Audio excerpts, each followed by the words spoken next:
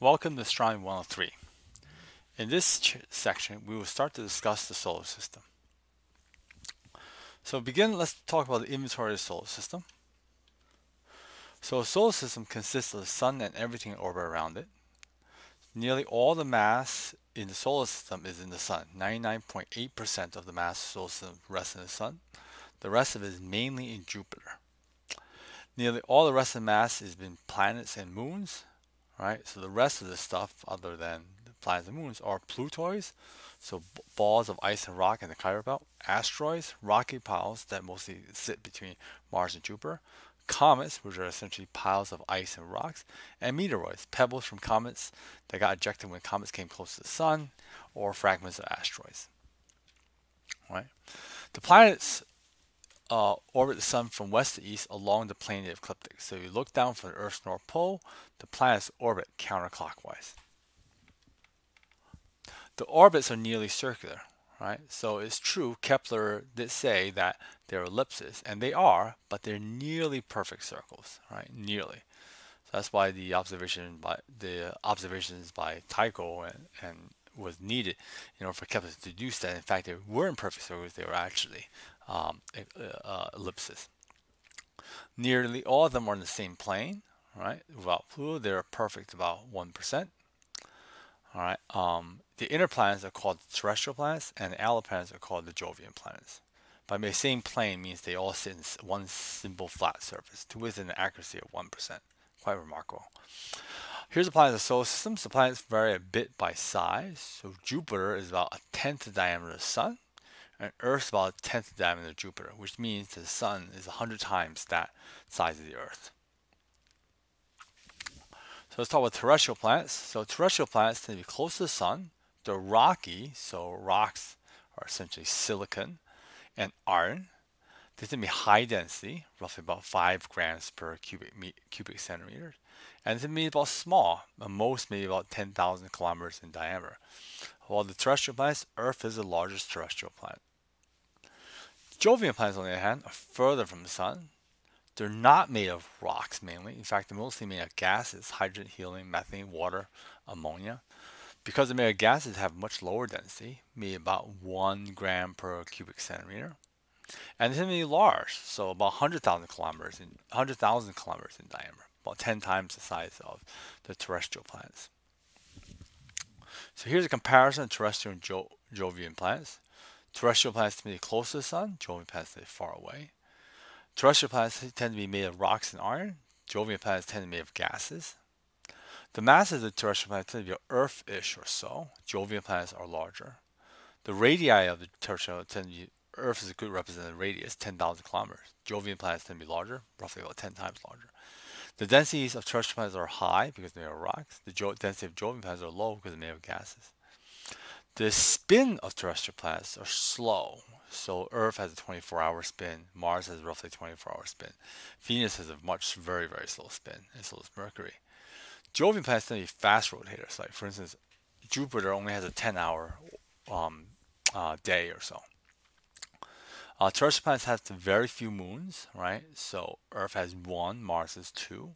The Jovian planets tend to have many moons. Like Jupiter itself might have more than 20. Okay, so let's talk about density. The density of an object is the mass by volume. All right, so here's some common dense materials. Water is 1,000 kilometers per meter cube, or 1 gram per cubic centimeter. Metals tend to be 5,000 kilograms per meter cube, or roughly about 5 grams per cubic centimeter. So for objects like the Sun, Jupiter, Saturn, its density is roughly that of water, about 1,000 kilograms per meter cube.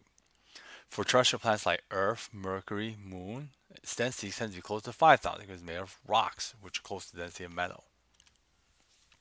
Right. So one important thing is to understand the history of the solar system. Right. However, one problem is that large bodies like planets evolve. So, for instance, basically, the Earth has plate tectonics or volcanoes, and the surfaces of these planets get renewed. So, in order to understand these things, right, we have to you get a better record by looking at small bodies that don't evolve. Basically, they're formed in the very beginning, and then they basically stay that way. So, the small bodies that have the best clue tend to be asteroids, comets, meteoroids, which comes from asteroids, and Plutoids. All right, let's talk about asteroids first. So, so asteroids are rocky bodies that are bounded by gravity, right? But they're small. Most of them live in a belt between Mars and Jupiter, roughly about 3 or 2.8 AU, called the asteroid belt. So about 100,000 rocky objects bigger than 1 kilometer exists out there. Off the asteroid belt, Ceres is the largest asteroid with a diameter of about 1,000 kilometers or so, roughly a tenth the Earth, the size of the Earth. And a few thousand of these asteroids have orbits that crosses Earth orbit. So these are what called near-Earth asteroids. Okay, and some are near Jupiter. Some are 6 degrees ahead of Jupiter, and some are 6 degrees behind Jupiter. And these are called Trojans, right? Right, basically the guards of Jupiter. All right, so there's the Trojans. You can see the Trojans are right here. There's Jupiter, and the Trojans right here. These are Greeks, for instance, right? Okay, there's the asteroid belt, right? And some of these near-Earth asteroids are the ones that basically pass close to the Earth at some point, right?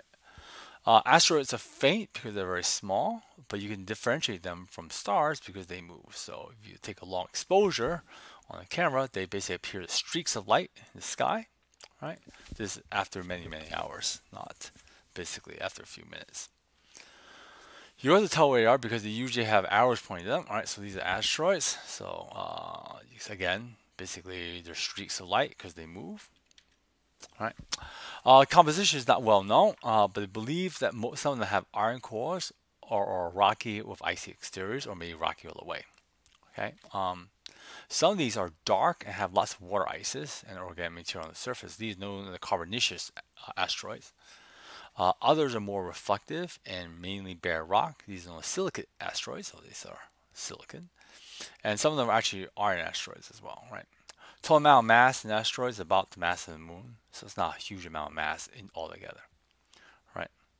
So here's a close-up of asteroids taken by Galileo spacecraft in 1991 and a NEAR spacecraft in 1997.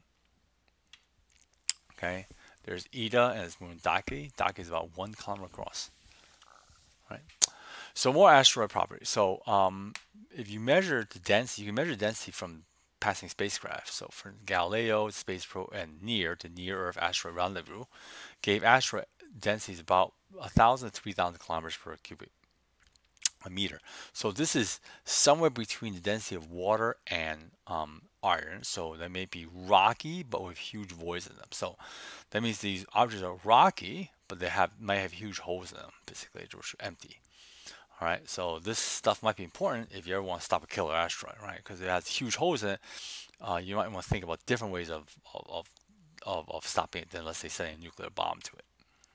So here's basically a picture from near Shoemaker. So Shoemaker was actually sent to this asteroid, and the probe actually crashed into it in order basically for the other orbiting spacecraft to basically examine some stuff that gets thrown out.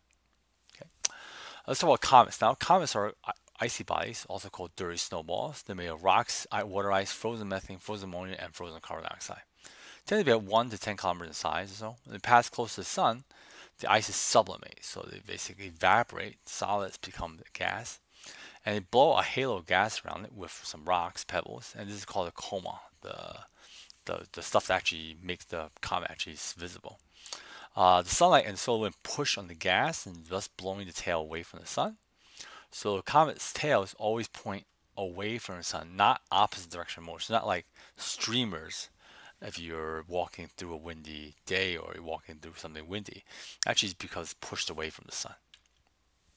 Okay, so a comet is considered the nucleus, the main solid body of the comet, and the coma, which is a diffuse halo of gas and dust around it. Tends to be very low density, about 100 kilograms per meter cube. So this is actually less than water. So it's not solid water. The way you think about it, it's like a loosely packed snowball, right? So lots of empty spaces between them. Mostly empty space, in fact. The orbit is typically about 1,000 years or so, and they orbit far beyond the orbit of Pluto in something called the Oort cloud. And there are also shorter period comets that orbit in the region near Pluto, known as the Kuiper belt. All right. So the comet Hale-Bopp from March 1997. It's one of the most brilliant comets that passed by Earth in recent memory. Okay, and so here you see there's the beautiful, let me just get this thing here. There's the nucleus, there's the coma around it, and there is a tail, there's a dust tail and ion tail associated with it. All right, And the comet tails always point away from it due to the solar wind and light from the sun. So basically, this is the dust tail. That's the ion tail, right? The ion tail basically gets streamed out basically by the solar wind, whereas the dust tail is basically pushed by sunlight. Okay. So this is the comet Hartley 2 showing the plumes of material from deep impact spacecraft. All right. That's Halley's Comet. The last picture taken in 1986. All right. It's about 10 kilometers across. All right, let's talk about meteoroids. Meteoroids are small rocks or pebbles in the solar system. When they enter the Earth's atmosphere, they will burn up, and these are called meteors. So the associated meteor showers is when the Earth goes through the orbit of a comet, and so there's all this like dust from previous comet passages that sit there, and as the Earth goes through it, some of this dust basically hits the Earth's atmosphere, i.e. meteoroids, and they burn up, creating meteors. Meteorites are meteors that penetrate through the atmosphere and hit the ground, and these probably come from collisions between asteroids because you need something that's typically a lot denser than the puffy stuff that you get from comets. Most meteorites are rocky, so 95% of them are rocky. Okay, the rest of it are iron, for instance. This is like a core of an asteroid, for instance. Okay, the rarest of these are carbonaceous chondrules. All right, so these are basically lots of carbon in hydrocarbons, kind of like a rocky lump of coal or something like that. That's the way to think about it. Right, and occasionally you get really big things that come there. So we're in the Barringer crater, it's 1 kilometer across in Arizona. A 50 meter iron meteor landed about 50,000 years ago, basically creating this giant explosion. There's another one, the Salisbury Basin in Canada. Right, this formed from impact of a 10-mile diameter asteroid 1.8 billion years, so much long ago. Right. So this asteroid came in, it smashed into it. This area, the Salisbury Basin, is a big mining area. So the area is extremely rich in mineral, especially iron. So when people talk about mining asteroids, well, Canada's been doing it for like over 100 years now, right? So you have to wait till the asteroid basically hits the Earth. There are also basically impacts that can happen, all right? We haven't had impact like the one in Arizona or the one that created Salisbury in a really long time, all right? But we have had other basically explosions from the result of basically impacts. So the famous one was the Tunguska explosion, 1908. Right, so no one's actually around to see the explosion, right? But it resulted from a 30 meter which exploded above the ground, and exploded with a power of about 10 megaton nuclear bomb. Now, unfortunately, it hit Siberia. Otherwise, basically, hit anywhere near like a popular area would have just destroyed everything. So, flat a bunch of trees out there. It took basically people years before they went out there to find this particular site. Now, no crater has ever been found for this thing, so it's believed to have this meteors explode above the ground. Okay. Let me see. A more famous example, or more recent example, came more recently in 2013, when a much smaller object exploded high above a Russian city. So let's look at that next. What exploded over Russia? Presented by Science at NASA. When the sun rose over Russia's Ural Mountains on Friday, February 15th, many residents of nearby Chelyabinsk already knew that a space rock was coming. Later that day, an asteroid named 2012 DA14 would pass by Earth only 17,200 miles above Indonesia. There was no danger of a collision, NASA assured the public. Maybe that's why, when the morning sky lit up with a second sun and a shockwave shattered windows in hundreds of buildings around Chelyabinsk, only a few people picking themselves off the ground figured it out right away. This was not a crashing plane or a rocket attack. It was a meteor strike, the most powerful since the Tunguska event of 1908, says Bill Cook of NASA's Meteoroid Environment Office. In a 1 in a million coincidence that still has NASA experts shaking their heads, a small asteroid completely unrelated to 2012 DA14 struck Earth only hours before the publicized event. These are rare events, and it is incredible to see them happening on the same day, says Paul Chodas of NASA's Near-Earth Object Program at JPL. Researchers have since pieced together what happened. The most telling information came from a network of infrasound sensors operated by the Comprehensive Test Ban Treaty Organization. Their purpose is to monitor nuclear explosions. Infrasound is a type of very low-frequency sound wave that only elephants, homing pigeons, and a few other animals can hear. It turns out that meteors entering Earth's atmosphere cause ripples of infrasound to spread through the air of our planet. By analyzing infrasound records, it is possible to learn how long a meteor was in the air, which direction it traveled, and how much energy it unleashed. The Russian meteor's infrasound signal was detected by multiple stations, including one in Alaska more than 6,500 kilometers from Chelyabinsk. Western Ontario professor of physics Peter Brown analyzed the data. The asteroid was about 17 meters in diameter and weighed approximately 10,000 metric tons, he reports. It struck Earth's atmosphere at 40,000 miles per hour and broke apart about 12 to 15 miles above Earth's surface. The energy of the resulting explosion exceeded 470 kilotons of TNT. For comparison, the first atomic bombs produced only 15 to 20 kilotons. Based on the trajectory of the fireball, analysts have also plotted its orbit. It originally came from the asteroid belt, about 2.5 times farther from the Sun than Earth, says Cook.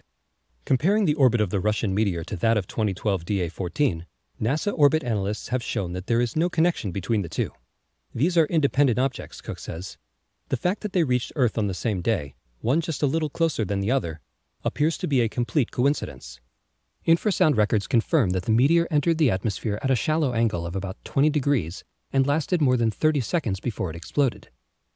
The loud report, which was heard and felt for hundreds of miles, marked the beginning of a scientific scavenger hunt. Thousands of fragments of the meteor are now scattered across the Ural countryside, and a small fraction have already been found.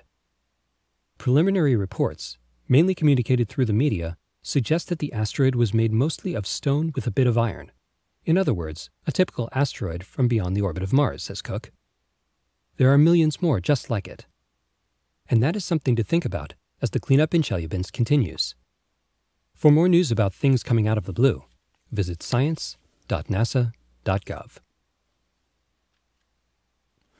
All right, so let's talk about basically what happens with giant impacts. So there's Chelyabinsk.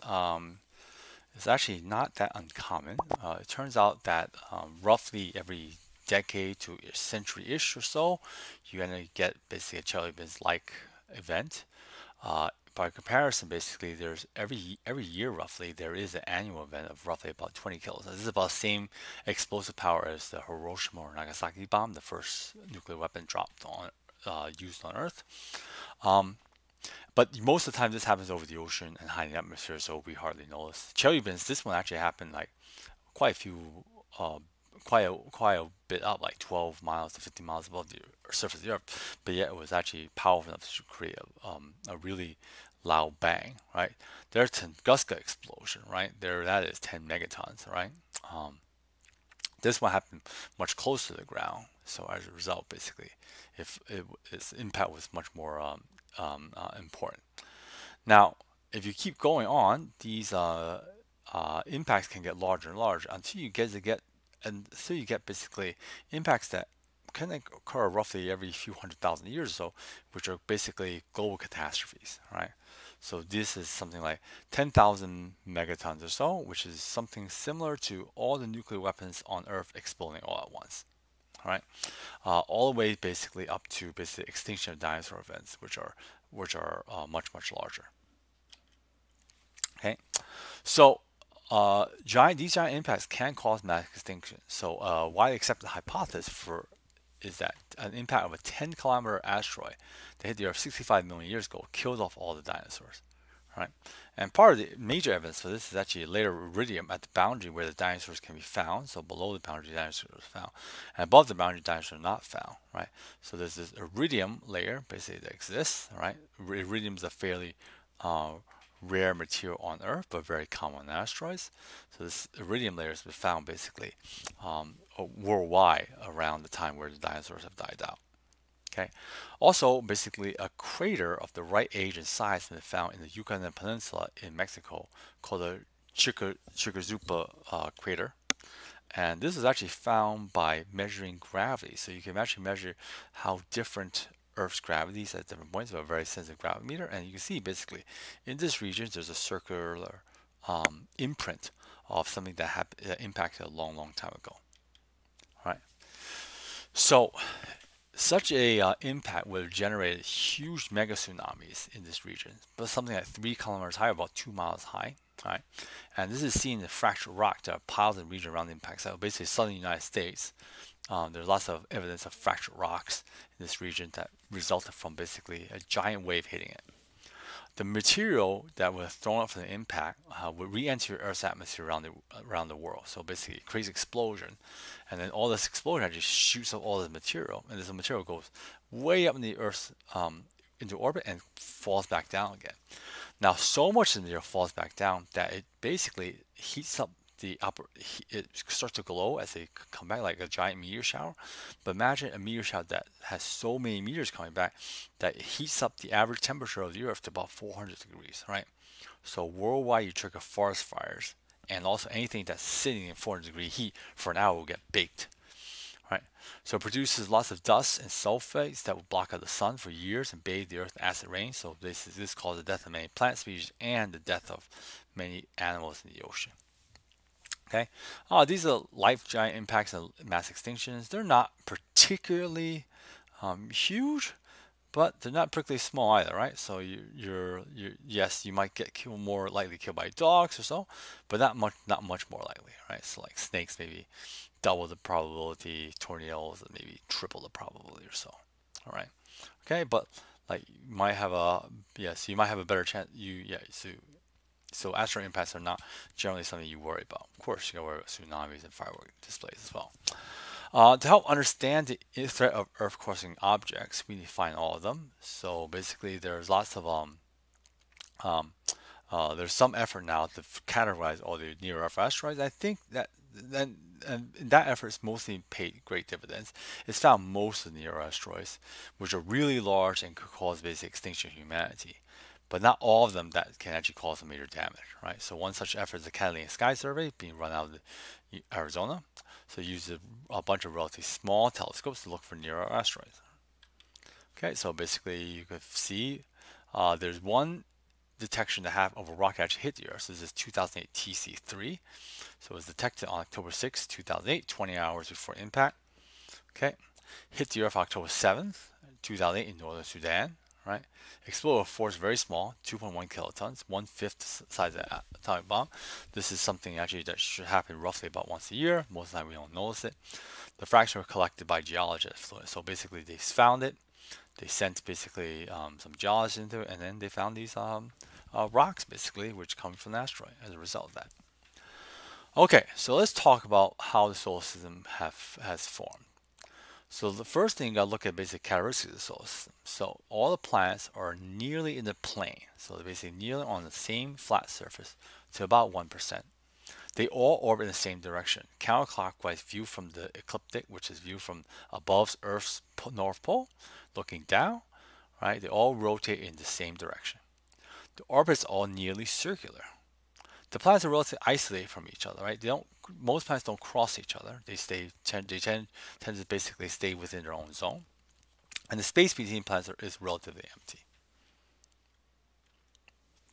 All right. So how do we account for all these properties from their formation? Right. So there's one hypothesis known as the nebula hypothesis, which suggests that the planets form from a gas cloud, which collapsed into a disk. So this gas cloud has the same composition as the sun, mainly hydrogen, helium, but trace of basically carbon, oxygen, nitrogen, iron, etc. Okay, so this nebula hypothesis basically was proposed by Laplace back in the 18th century, right?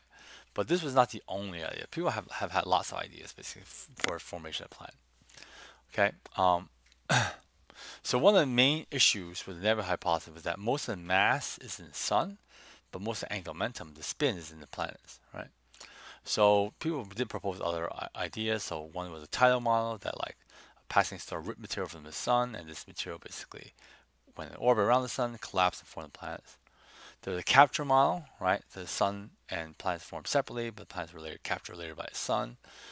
There's a accretion model where basically the sun moved through a gas cloud, it got some gas, and that gas actually fell and formed a planet, right?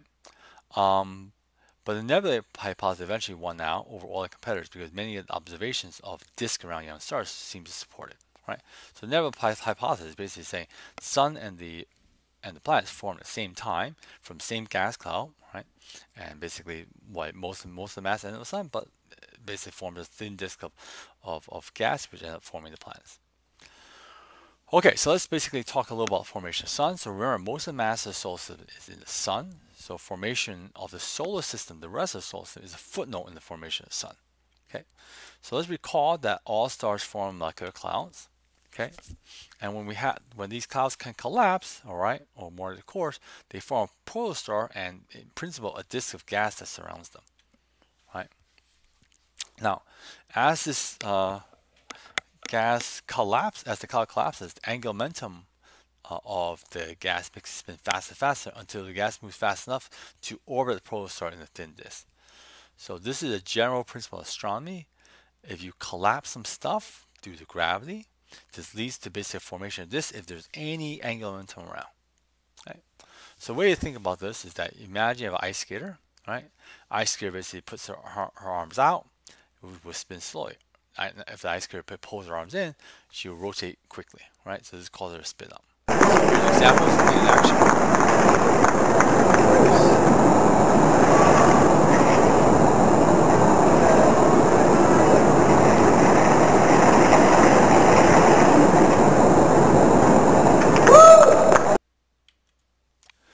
All right, so in fact, this is actually observed. This is why the nebula hypothesis won out. So if you basically look at protostars, here are some images of disk around protostars, right? So see, this is a very clear image of this. There's another image of this there.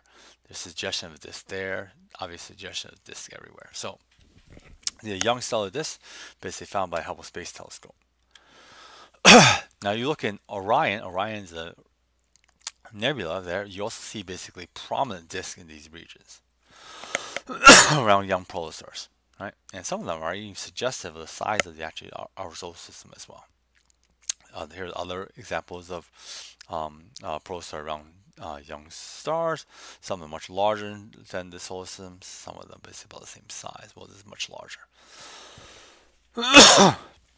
So the nebula hypothesis is that you have a spinning disk of gas and dust that orbits around the sun, and in that have dust grains.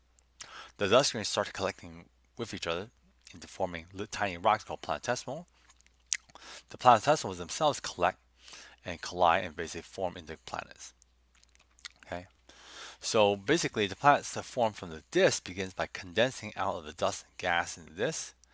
So the same way the raindrops form basically. So you start with a seed. So a lot of times you have a little seed of dust or whatnot in the air.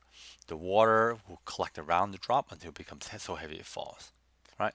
So similarly, planets form by starting the seed and collecting more and more material around them. Okay, you see this basically around your house as well. Okay, gas is not condensed because of gas, but dust can gather. Right? So for instance, if you go around your house, basically you will find there are regions where you get these dust bunnies. Right? So for instance, here's a dust bunny eating carrot, for instance. Right? You will notice that most of these things happen near ledges or near edges, and that's because it turns out that the airflow around there is the calmest there, and so basically dust that ends up in those areas tend to gather in those areas, and as they gather, they can basically just tiny motions of the air molecule cause these dust particles to collide, and basically this collision of dust particles sometimes causes them to stick, and they basically will form dust bunny-like structures. Right?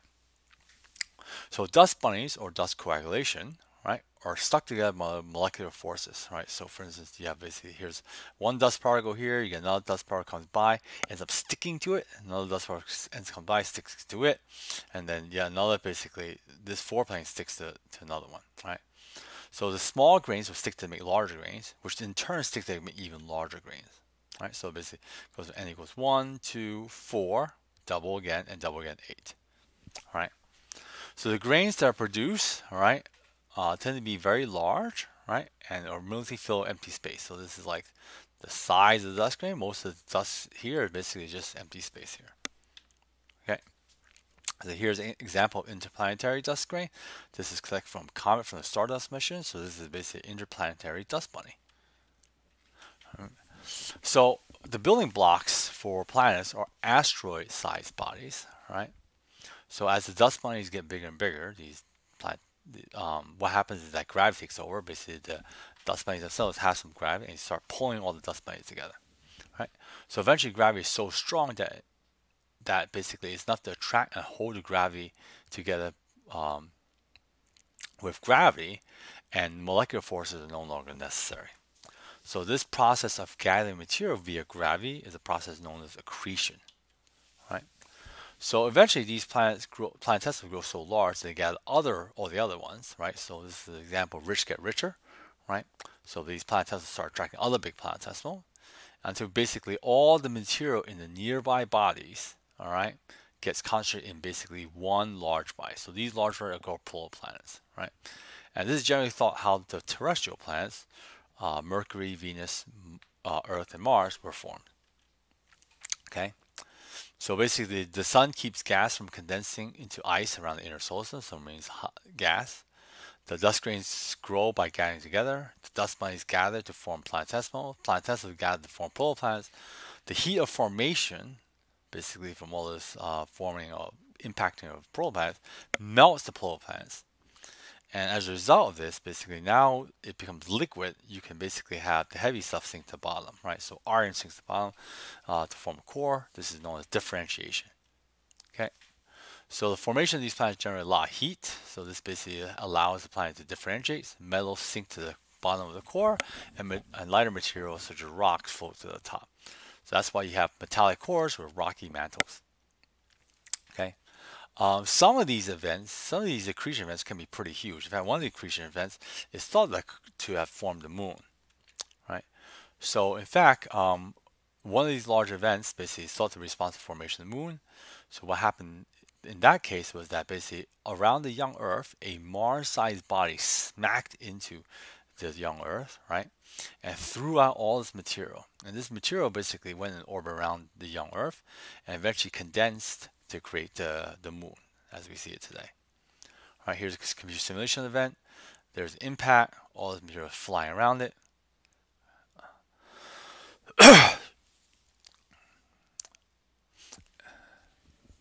And you can see basically, I'm not sure this is going to show it. I guess not. All right, so eventually all this material around here will be gathered into one of these dense pockets here, and they'll basically gather all the material to form a moon. Okay, so up to this point, our story has just produced rocky bodies for the terrestrial planets, but the Jovian planets are gaseous, so they're going to be formed a little differently. So to form the Jovian planets, you need one more stage of planet formation where the gas accretes onto rocky cores. But to accrete gas, you need a big core, right? So how do you get the big core?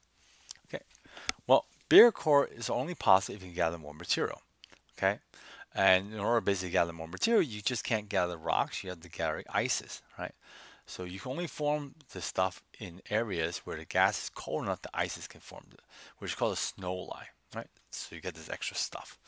And so basically, the snow line has to be outside of basically inner parts of the of any forming solar system. Okay. So it turns out that in the early solar system, the snow line was roughly at the position of Jupiter today. All right. So what happens basically, you have in the inner regions, you have rocky cores, right? Outside the frost line, you can accrete planetesimals with rocks and ice. And the extra benefit of ice allows it to form much larger cores. Okay. So this extra phase of accretion, as depends on the position of snow line, explains why you have rocky planets close to the sun and gaseous planets further away from the sun. Right. So the accretion of gas on the Jovian planet produces a disk. Right, this is the raw material for later formation of moons around it. Right, so basically you get mini disks around these objects, and these mini disks will form their own little miniature solar systems. Right, like around Jupiter, for instance, or Saturn. All right, now. Planet formation can't last forever. Eventually, planet building has to stop because the young protostar will blow out all the gas in the disk, right? And there are two ways of doing it. One way is that stars have magnetic fields. This magnetic field can eventually push this stuff out. And the other way is basically stars also emit light, and this light basically will eventually photoevaporate or evaporate basically the material that forms planets. Okay, and we see this in action from observations of the young protostars. So, for instance, you see basically these are protostars with their respective ages: 1 megayear, 10 megayear, 100 megayears, what gigayear or so. And what happens is that the fractions observed with this rapidly decline until roughly about maybe 20 megayears or so. None of these objects have disk anymore. So if you're younger than that, you do see disk, though it gets rarer and rarer. But once you pass about 20 megayears, you don't never see any disk around these objects anymore. So now I want to talk one more thing: scattering ejection. So the early solar system was filled with debris that was ejected by the planets, the main culprit being Jupiter. Okay, and this scattering of planetesimals between planets allows them to change orbits. So generally, basically, Neptune, Uranus, and Saturn move outward at the expense of Jupiter, which move inward. So Jupiter basically ejects stuff outward, and that stuff basically ends up pushing Neptune and Uranus out. Neptune, Uranus, and Saturn outward. So basically, Jupiter being baddest boy in block tends to fling stuff out of the solar system, so moves inward, while the other three tend to move planetesimal inward, so they move outward. Okay. So here's an example of Neptune. Basically, this is the distance that it travels. This is the orbital separation. So it went from basically 24 astronomical units all the way out to maybe 30-ish astronomical units, depending on basically the structure of the outer distribution of planetesimals, right, in about 50 megayears. Right, so it substantially changes its position by about 33% just due to the ejection of planetesimals. All right, so let's talk about the nebula hypothesis and the solar system. So planets form a disk that rotates in the same directions. Planets are nearly in plane to 1%. The orbits are all in the same direction, and the orbit is nearly circular. The planets are relatively isolated. All right. So because planets form a disk, it explains those properties. Planets are relatively isolated because planets accrete all the material from the neighboring orbits. Planet makeup and composition differ. Well, that's because the presence of a snow line allows different materials to condense into forming polar planets. And planets scatter small bodies, which basically empties out all the space between planets. Okay.